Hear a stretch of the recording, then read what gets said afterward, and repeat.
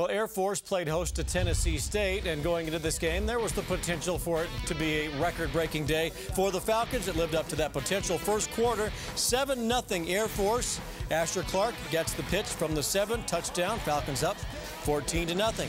To the start of the second, 14-7 Falcons. Tim Jefferson, he's got some time. He sees Mykal Hunter.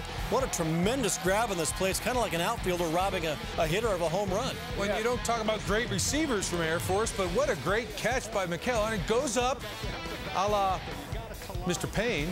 No doubt. From the Mountain West. And, you know, Air Force played very well today. 35-10, Air Force at the half. Tim Jefferson was on fire, looking to become the winningest QB in Falcon history. He and D. Dowis were tied with 22 career W's. He had a personal best 3 touchdown passings on the day, 3 touchdown passing on the day. And there's more records. There were 7 Falcons that had scored touchdowns by 7 different players. How about make it 8? There was Jonathan Lee, first carry of the day.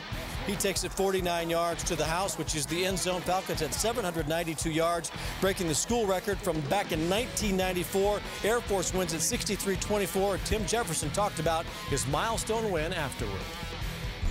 It's a great feeling, I must be honest. But at the same time, you have to give the credit to the rest of the team. You know, at the same time, I didn't play defense. You know, defense held their own. They did a great job. I didn't run the ball that much today.